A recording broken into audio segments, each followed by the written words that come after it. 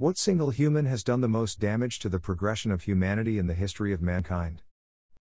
Whoever gave the order to burn the Library of Alexandria? Thomas Midgley Jr. Almost everything he invented has seriously harmed humanity.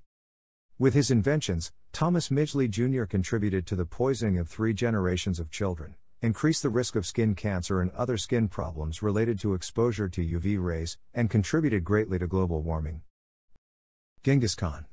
While he personally didn't do much to hinder human progress, his reign began an era of Mongol expansionism and devastation, and his successors were responsible for the destruction of the House of Wisdom of Baghdad, ending the Islamic Golden Age, and not to mention the destruction of numerous cities and the deaths of many. Also, the Mongol Empire eventually paved the way for the Black Death. The empire led to many trade routes being formed between Europe and Asia, which eventually led to the transmission of the Black Death to Europe in the 14th century. Mao Zedong. During the Great Leap Forward and the Cultural Revolution, 50 million people died either by starvation, or killed by Mao's Red Guards. Mao actively did everything he could to destroy Chinese culture, shut down universities, and murder intellectuals. You can thank Mao the monster for how China is today. Thomas Midgley Jr. Single-handedly reduced the IQ of the entire nation of the US due to airborne lead poisoning from his invention of leaded gasoline. Then, upon hearing it was dangerous, launched a campaign to point out how it wasn't dangerous. He is responsible for 7 million tons of lead being put into the atmosphere between the years of 1922 to 2000, when leaded gasoline was finally banned worldwide. Not satisfied with his destruction of air quality, however, he then went on to invent Freon, which punched a hole in the ozone layer some 40 years later. Truly, this man's war on human lungs and quality of life is unmatched. I mean, the conquistadors destroyed thousands of years of advancement. The Aztecs, Mayans, and Inca accomplished. Imagine where we'd be if they hadn't done that. Charles Koch. That bastard will most likely be responsible for the extinction of humanity. He spent the last 40 years propping up global warming denying nonsense so that Koch Industries can make more money. Gavrilo Princip, the guy who shot Archduke Ferdinand and triggered World War I. And if that wasn't bad enough, the consequences of World War I led directly to World War II. The damage wasn't just the millions who died in the wars. It was the loss of the optimism of the time and the progress that it drove. After the war, people became less open to daring ideas and more skeptical of the possibility of progress. How much progress did that alone cost us?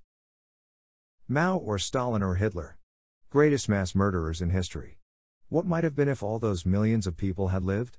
And under less repressive regimes? I want to say the doctor who made up the fake link between vaccines and autism.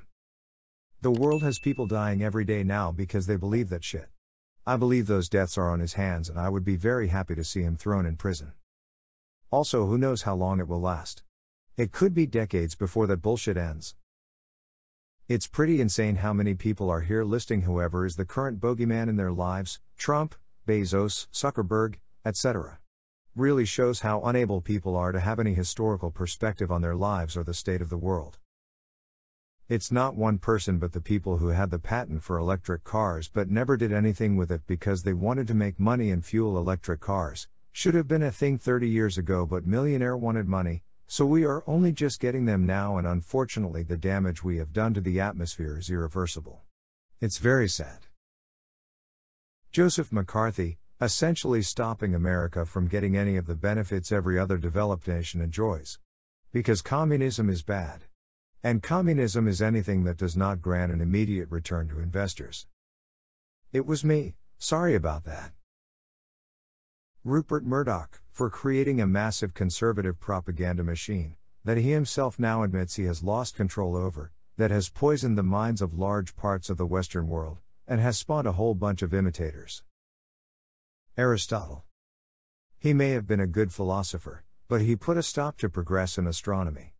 After Aristotle created his theory, which was wrong, no one could criticize his work or have a different opinion about astronomy. I'm not blaming him, I'm blaming who enforced the belief in Aristotle's theory, the Church for example.